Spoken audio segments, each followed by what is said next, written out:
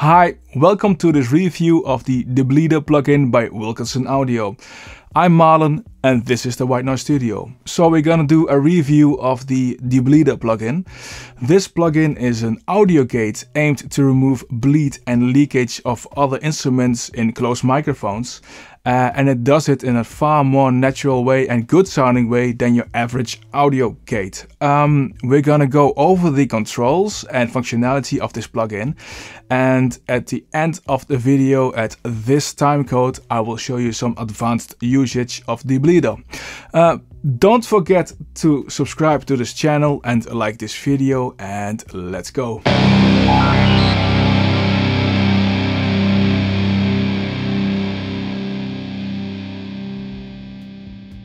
The Debleeder plugin is an audio gate, and an audio gate is a dynamic tool to suppress noise and sound below a certain threshold. Usually this lowering in volume gets done without changing the sound, and this can end up sounding like you're turning down the volume knob every time. The Wilkinson Audio Debleeder works in the same way, only it doesn't lower the volume, it applies a high cut filter.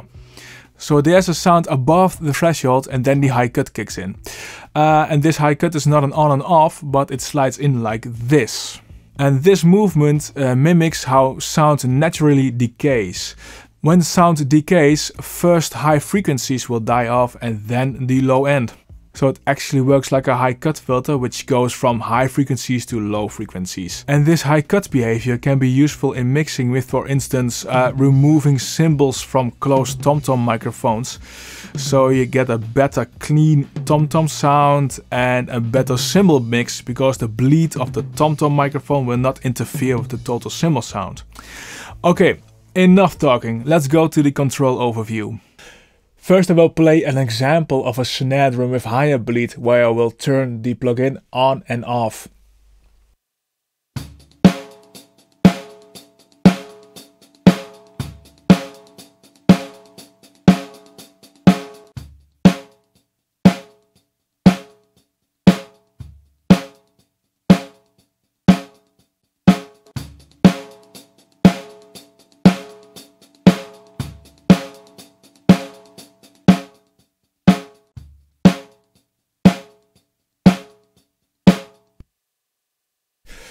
This plugin works by setting the fundamental frequency, which will trigger the gate.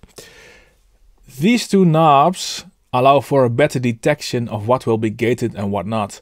You do that by using the fundamental knob, and the bandwidth knob sets its bandwidth where the plugin detects.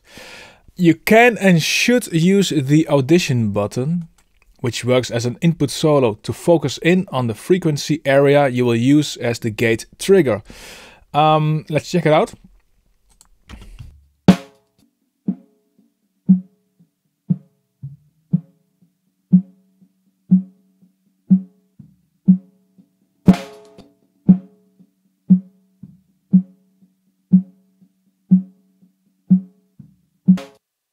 And this is the bypass button. The range knob is where you regulate where the high cut kicks in. Tweak this to fine tune it so the sound you want to keep sounds good and the bleed gets nicely muffled. Let's check it out.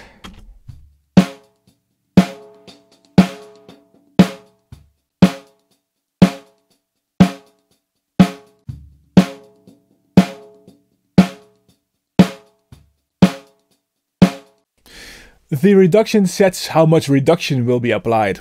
This is the reduction button. The threshold sets how much reduction will be applied, and the threshold can be set to either a hard knee or a soft knee. So the reduction kicks in either abruptly or more gently. Let's check this out with a snare drum groove with more ghost notes.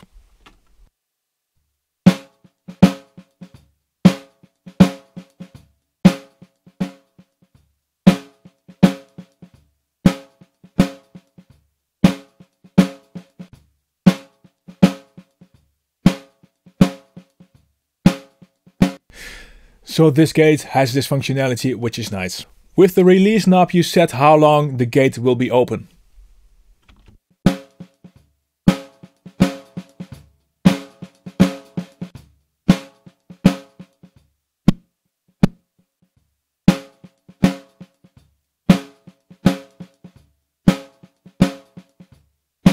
On a side note, in the Waves Ovox plugin review I did over here, I was complaining about the limited settings of the gate in Waves Ovox and that you could always replace it with a different gate. The Debleeder would be a good one for that. Okay, let's continue. Here's the info button. Usually this shows who made the plugin and which version is running. With Debleeder this shows some extra features. This dialog shows where which button is set to, and with that it gives very useful information. Check it out. See?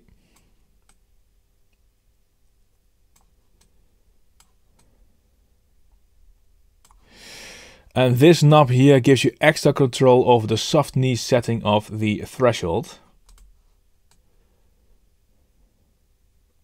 I have no clue why these functions haven't been included in a normal view of Debleeder, since they are so handy and useful.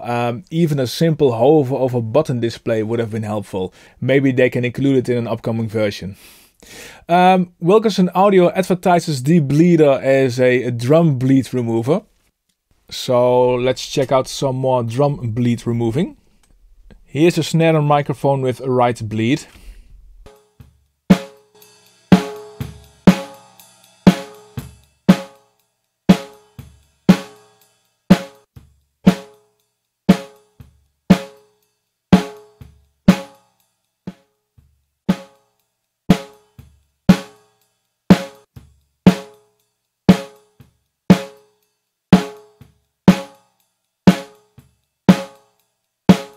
That works pretty well.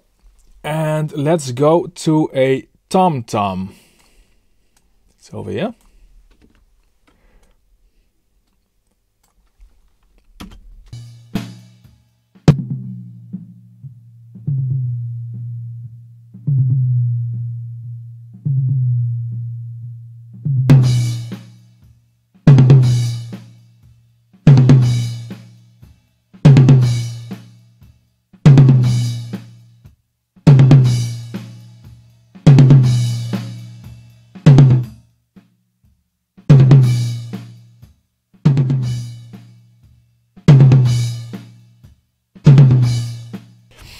It still leaves through a little bit of the attack of the crash cymbal, but the sustain gets nicely muffled, so that will blend in the mix pretty well.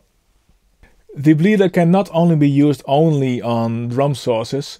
I have for instance used it on a vocal in a white noise session where I removed the bleed of other instruments in the vocal microphone pretty successfully. I put the fundamental frequency up to its max to 500 Hz and that captured everything pretty nicely. It would have been nice if the range was a little bit broader. That will add to the flexibility, maybe also in an upcoming version. And I have used Debleeder even in mastering. I have used it on the first track of the new Michel Banabila EP Spherics 3. You should check it out, it's really cool. I used Debleeder on a parallel track and I blended that in to increase the dynamics of that track. Like I said, you should check it out, it's really cool. Okay, let's do some additional functions. First one is to use Debleeder to actually bring out the bleed of our microphone. And I will tell you why in a second. First, the normal track. Then I will duplicate it. And I will flip the face on the second one. Like this. Now you have total silence because the two tracks phase cancel each other out. It also means that the Debleeder is constant and does not have any weird behavior. Okay, the next step is to actually remove the Debleeder of one of the tracks. Like this. And I'll tweak the Debleeder a little bit.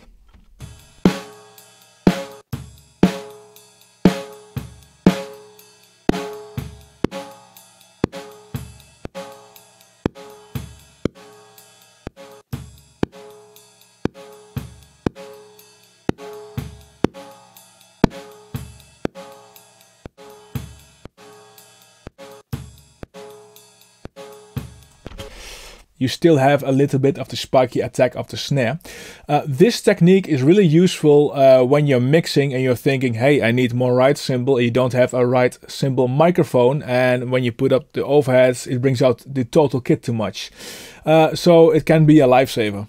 And one of the other things you can do is that you use Debleeder to make a second gate work better. First play the track with Debleeder.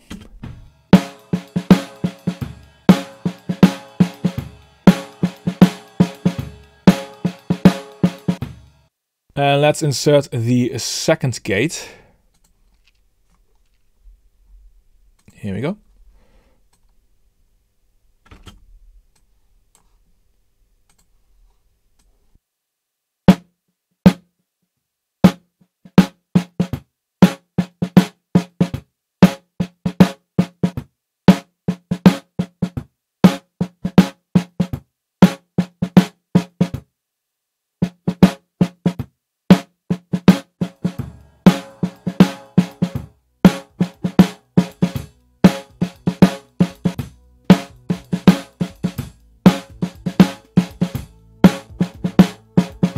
So now it almost sounds like a sample. Okay, let's go over the sidechaining functions of Debleeder. Debleeder has sidechaining functions and they work in the stereo mode. For that you have to send the original audio to the left channel and the trigger to the right channel, and then the right channel will trigger the left channel, and you have to make the track mono to get the end result. If you want to use a stereo source, then you have to make a quad channel track, and then channels 1 and 2 will be the original audio, and 3 and 4 will be the trigger, and 3 and 4 will trigger 1 and 2. This is a bit more involved than the standard functions of the VS3 sidechaining, and I hope they implement this also in a future update. Debleeder is a tool which is like the other tools of Wilkinson Audio, like the mic clips I reviewed. They are very useful and make your life easier in the studio. It's on sale right now. It goes for $30, which will be around 27 euros. And I would recommend you buy it. Okay, thank you for watching this review of the Debleeder plugin by Wilkinson Audio. Don't forget to subscribe to this channel and like this video, and I'll see you next time. Bye!